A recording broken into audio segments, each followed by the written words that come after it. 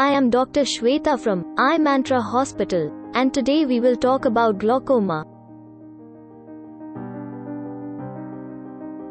In a healthy eye, a balance exists between the fluid produced and the fluid that leaves the eye.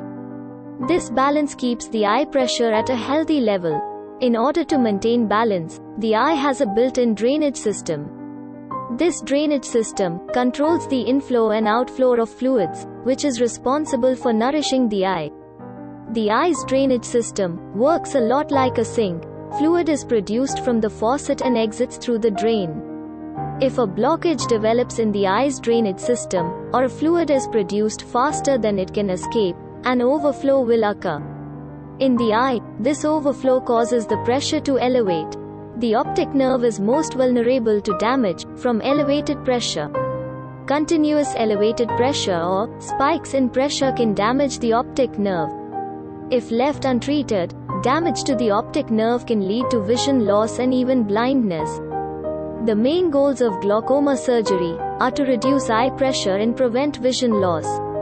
When treating glaucoma, one option to reduce pressure is to turn off the faucet. Another option to reduce pressure is to remove the blockage that's slowing the fluid from escaping.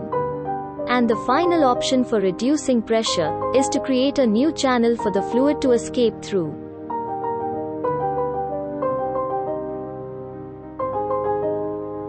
You may be at risk of developing glaucoma and not even know it. Glaucoma is a group of eye diseases that damage the optic nerve and can lead to vision loss. The two key risk factors for glaucoma are elevated eye pressure and changes to the optic nerve. Other risk factors may include family history, ethnicity, narrow angles, then corneas,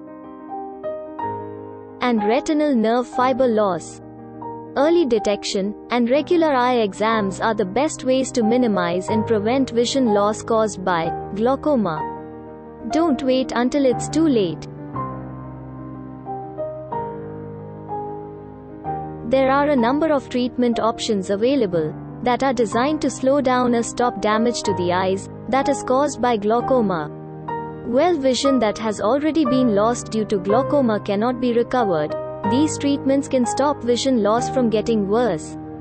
Your eye care professional may suggest medicated eye drops, a laser procedure or a surgical procedure to treat glaucoma.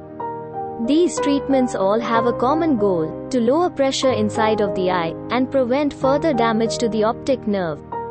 Prescription eye drops lower pressure inside of the eye by decreasing the amount of fluid the eye produces, or by helping fluid leave the eye more easily.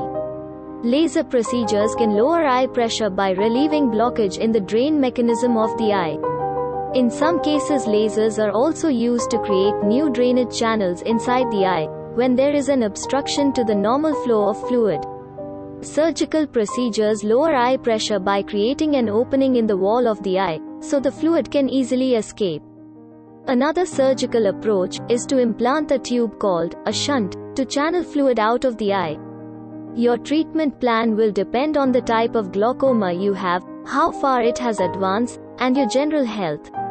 Your eye care professional will determine the best approach for you.